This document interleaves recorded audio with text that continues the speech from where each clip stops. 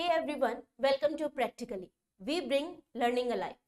Now in today's session, we are going to discuss about what is combustion, what are combustible substances and what are non-combustible substances.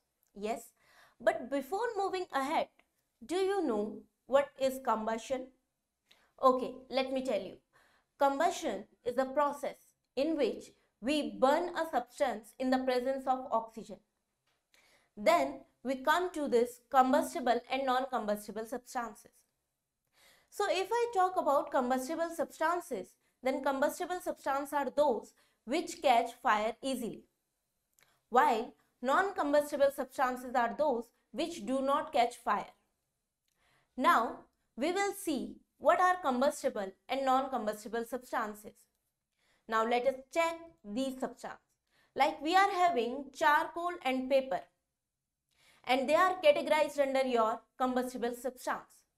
Let's see, if they catch fire easily, then they are considered as your combustible. If not, then they are considered as your non-combustible substance. So what I will do is that I am dragging this charcoal over the tripod stand.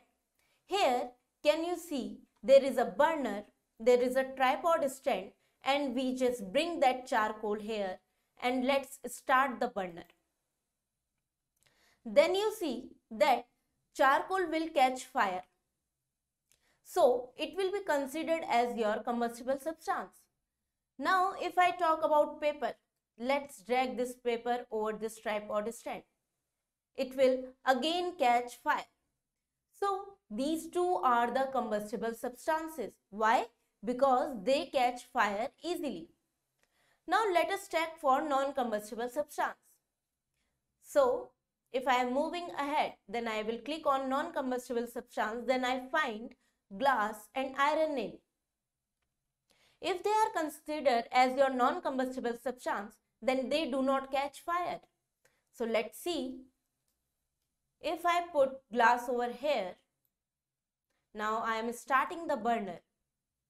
Then you can see the glass does not go under combustion. So this is regarded as your non-combustible substance. If I talk about iron nail, just drag it over here.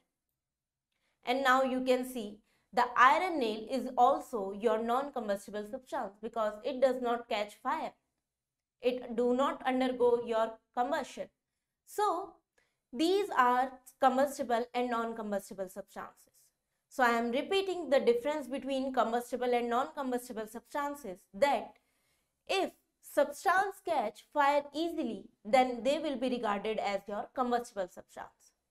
But if they do not catch fire easily, then they will be regarded as your non-combustible substances. Okay. So that's all about today. Thank you. Thanks a lot.